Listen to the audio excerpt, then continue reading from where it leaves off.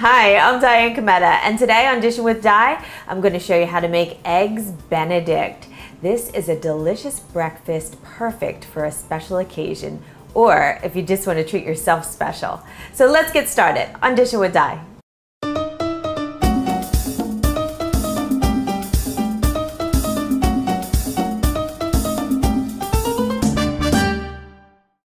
There's no doubt that this is a really delicious breakfast recipe, and it really has pretty simple ingredients, but you need to be prepared to make it because it's kind of time sensitive.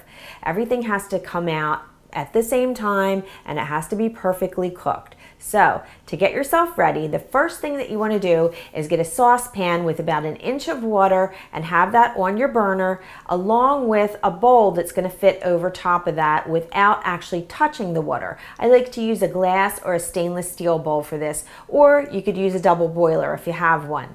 Next, you're going to need a balloon whisk because this bowl and saucepan are going to be used to make the Hollandaise sauce. So you need a nice whisk for that, and you also need a spatula handy. Then to make some poached eggs, which is really the star of the show when it comes to Eggs Benedict besides the sauce, you need a skillet with some high sides, and you're going to fill that about 2/3 of the way with some water. Then right next to that, you're going to need some paper towels, and this is to take the eggs and drain them. And to get them out of the water, you'll need a slotted spoon. So have that ready as well. Now there's some Canadian bacon involved in this, which is really ham, and you're going to need to cook that in another skillet. So have that ready. Then last but not least, you need a small saucepan to melt some unsalted butter. So have that ready as well. Now, let's get started with the sauce first. The Hollandaise sauce needs some egg yolks. So you want to separate some eggs and then take the whites and just use those for another purpose. So pop those in your fridge. Now you need some lemon juice. So go ahead and squeeze that, and now take those and get over to the stove.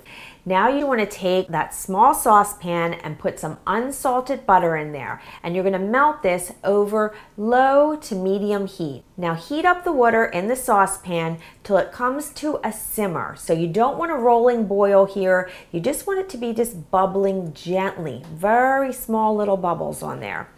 Take the bowl, put that over top of the saucepan, put your eggs in and your lemon juice, grab the whisk and start whisking away. And whisk some more until this becomes nice and thick and pale. If the water starts to boil, the eggs will start to kind of scramble. So you don't want that because it'll spoil the sauce.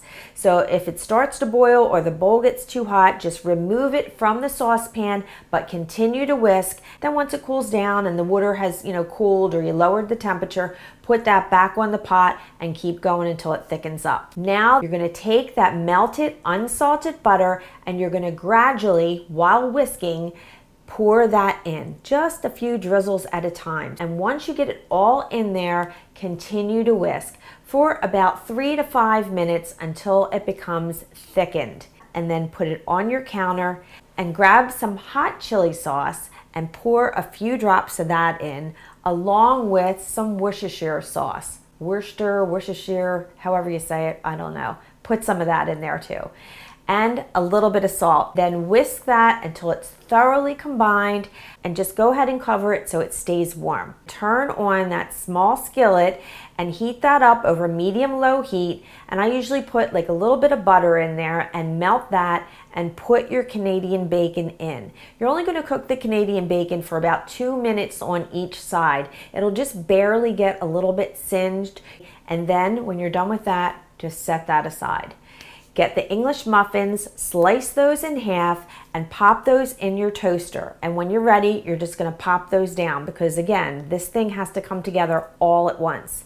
Now, with the poaching of the eggs, heat the water up in that skillet until it comes to a low boil. So it'll just start to bubble a little bit.